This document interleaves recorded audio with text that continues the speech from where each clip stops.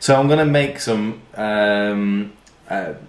full fat coffee, bulletproof coffee, whatever you want to call it. I'm going to make some of that to show you. There are effectively, I've got 3 ways in which you can make it, and depends as to what you've got handy to be able to make it at home.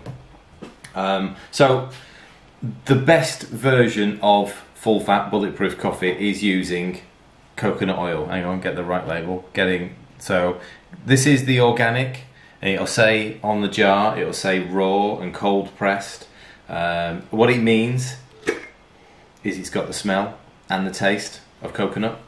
If you don't like the taste or the smell of coconut, then you can buy the cooking version of coconut oil. I'll do it in a little frother first. So here's a little glass frother, which, if you know, again, completely sort of manual. So I know you can get these as a sleeve, like a flask type sleeve. So this is quite breakable. I'm surprised we haven't broken it already. So part of the bulletproof is coconut oil and butter. So unsalted butter. I cut my blocks of butter. So there you go, nice new block of butter. I cut them into sort of down the middle half and then cut them into little chunks. It's about 10-15 grams. If you get about 22 to 24 chunks out of it, you can always have 1 block of butter ready in the fridge just for your coffee if you want. I don't do bulletproof every single day. I'm still fasted. This is not technically still fasting if you're having a bulletproof, but I'm not eating until later. So there's a good sort of teaspoon of coconut oil there. Again, it's about 10-15 grams. I'm not going to weigh everything every time I do it. I know it's about the same. And then my freshly filtered coffee. Right, I'm only going to add in, and I've made the mistake on this one a few times, is there's a line all the way down here. And it says don't overfill it.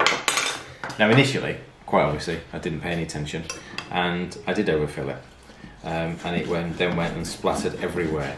So these little ones, they're great because you get that nice little froth. Done. So you can see it's really nice and frothy. It's going to be about half a cup in there.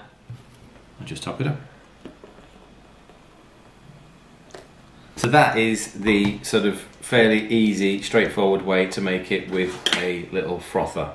And it is. Oh, bloody lovely. Right. If you haven't got one of these, but you might have one of these, then obviously you can do the whole thing in here. You need to do it in a cylinder. To use one of these, you need a tall cylinder. Again, it's the same sort of concept. You need to try and keep the coffee quite low down.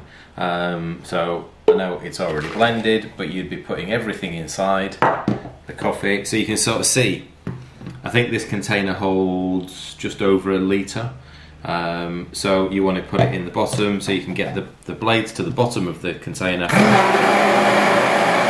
and just emulsify it that way. So that's really straightforward. That's my normal method, just because I can put the whole cup in one go. Oops, I've just spilled a little bit. All over there. I've literally made a mess of the counter just by doing this. And then quite obviously you can use your NutriBullet. Now, I'm not an enormous fan of doing coffee in one of these for the simple reason it's a sealed unit, and anything hot in a sealed unit is creating more pressure. So yes, put it all in, yes, give it a quick blitz, it'll be done, but it's this bit. When it's hot, you know you can get sprayed with it. So if you're going to use one of these, let the coffee cool down for a few minutes, because what you don't want to be doing is put 100 degree or close to 100 degree coffee in one of these and then spinning it. So yes, you can use it, but be careful. I very, very rarely, in fact I don't think I've ever really made a coffee in there apart from when I've been round at other people's houses, and that's all they've had. So these things, if you're in the UK, these things, Argos, for I think they're about £6, absolutely nothing. But yes, they are made of glass, so just be careful, and yes, pay attention to the fill line here. If you overfill it as you're frothing it, it's going to come spurting out. If you've got a stick blender, tall cylinder, it'll all be made in there. And if you've got a NutriBullet, just be careful. You can do it, but pay attention to it when you're unscrewing it. And obviously, this is effectively a meal replacement. It's 99.9% fat, because obviously all we've added in is coconut oil and butter. Potentially 350 calories. So it is the equivalent of a meal. So be careful if you shouldn't really be drinking your bulletproof along with your lunch or dinner. It is to be used instead of. Yes, it's high fat. If you haven't tried bulletproof before, then maybe go with slightly smaller quantities of the coconut oil and the butter, because again, there's quite a lot of fat in one go in a liquid, which is obviously pre-digested, so it can cause some digestive issues. So just be aware of that. Don't sort of just go straight in with a huge spoon of coconut oil and a huge chunk of butter, because it could possibly upset your stomach. It's really creamy. The amount of people that say, when I talk about sort of making a bulletproof style coffee, that I put coconut oil and butter in my coffee, if they're not keto, that sounds horrible. I've never had anyone who I've then made it for go, okay, I don't like that, because everyone and it can help replace the sugar content. A friend of mine, a little while ago, when he was round, he was having 3 sugars in his coffee. Made him one of these, no sugar required.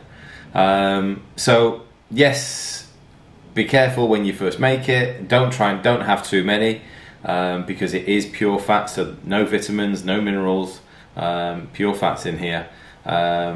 It's a great boost, great afternoon boost, but really 1 a day, 2 at absolute tops would be the most you should be having, and enjoy it. Alright, so that's Fat Fuel Coffee. Perfect for getting you going in the mornings or sort of avoiding that afternoon slump.